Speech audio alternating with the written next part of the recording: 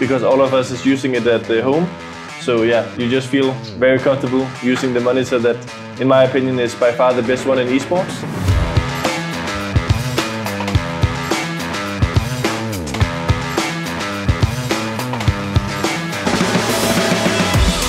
Now when you look at the comparison, it's, again, we're talking very, very small percentages, but that is the percentages that you are looking for when you are playing professionally.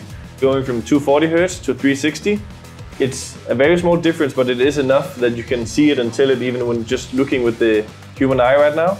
So yeah, I think it's nice. The difference from the 120 Hz to the 240 was very significant. You could really feel the difference there.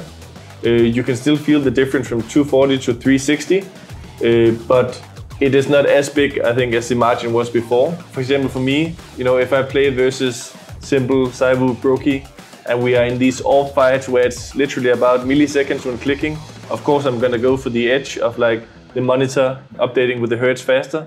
So yeah, I think it makes a difference in off fights, for example. I personally play with it on, so I think it's a preference. I think that's the biggest difference for me is the spray within Counter-Strike.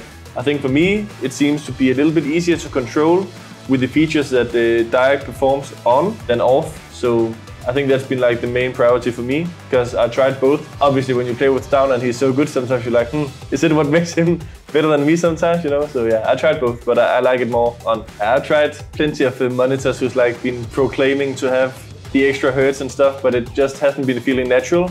The latency delay, the MS, has been maybe higher. It just doesn't feel comfortable still. When you play the big games, you really want to feel comfortable. When you're in the clutches and stuff, you're left by yourself and it's just you, the peripherals and the mind against the other players. And I think, you know, having that same feeling as you have when you sit at home, knowing the settings, knowing the colors of the monitor, how your mouse reacts when you turn around and stuff is super vital. So I've tried other monitors, also with higher hertz, but I've never had even like close to the satisfaction as with ZOWIE.